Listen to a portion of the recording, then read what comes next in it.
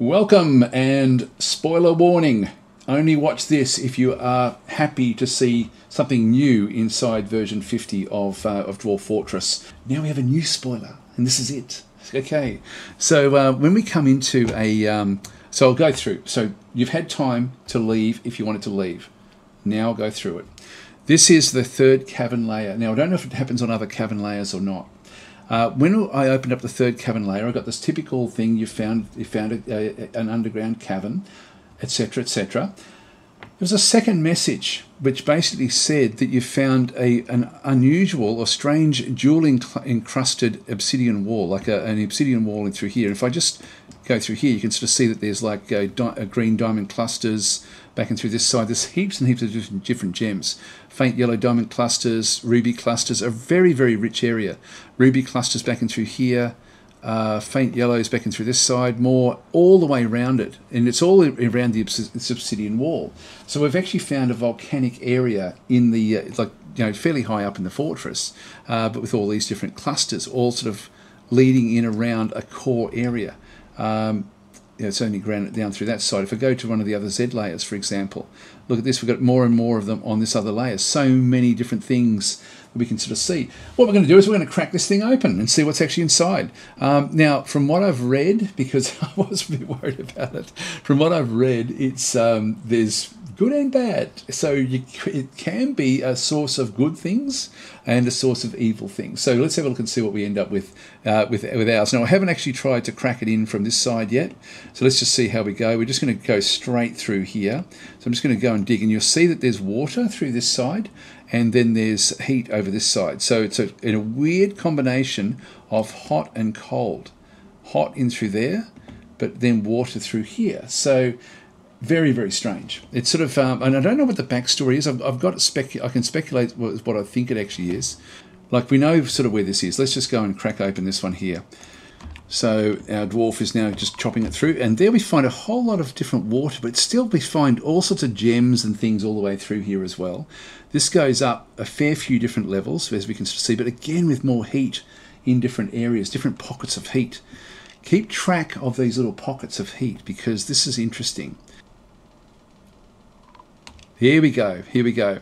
So we've unleashed the echo of a forgotten divine retribution. So this is one of the little messages that we're going to get. There's a whole lot of them. It's not just this one. I'll just click on OK and then quickly pause. Yeah, so already there's like a small, like almost like a demi, this is a dead champion maceman, for example, in this particular instance. And so a large feathered humanoid. It has a fat bulging trunk and it has a rattling exhale.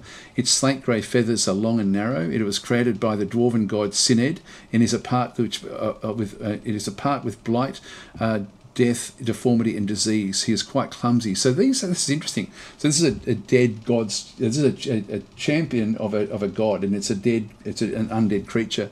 Here's the next message. It does have some good stuff and has some bad stuff. So deep within this strange place, spoilers, massive spoilers, guys. Deep within this strange place, we've uncovered what must be a treasure of the gods. Let's just go click on OK and see what we ended up finding. So Nogorolsa, extreme value. We don't know much about it yet.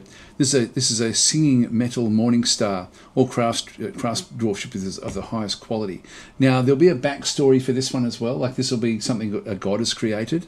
So it's very, very, very valuable. Very, very, very special. We are now sort of starting to see a little bit of magma. So there's pockets of magma.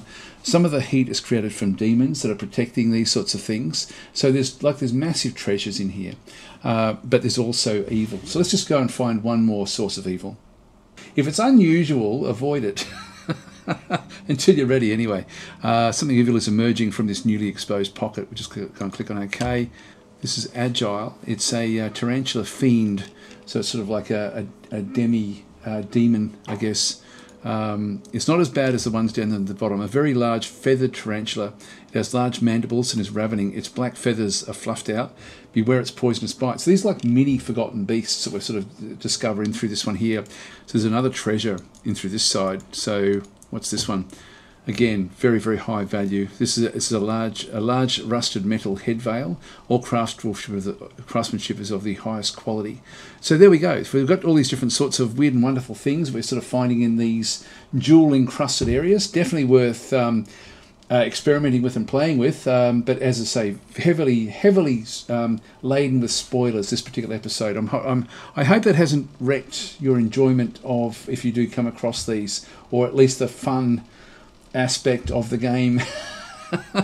But like, I thought I couldn't resist actually just showing you what this one actually has. It's sort of like the value of it may be worth, like once you've got a bit of a military, the value of it may actually be worth trying to crack it and sort of see how you go. Anyway, I'll leave it there. Thanks for watching. I hope you enjoyed this episode. It's going to be a one-off. It's not going to be part of my regular uploads, but it's going to be very, very heavy in the spoilers. So yeah, too late now. If you've watched it, you've watched it. You've been exposed.